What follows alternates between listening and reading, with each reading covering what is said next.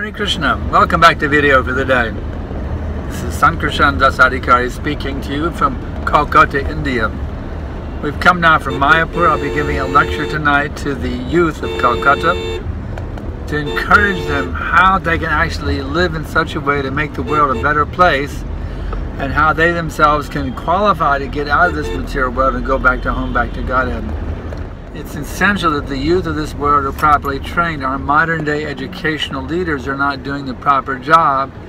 They simply teach the youth how to make money, how to be successful materially, but no matter how successful you are materially, ultimately, materially, you will be a failure.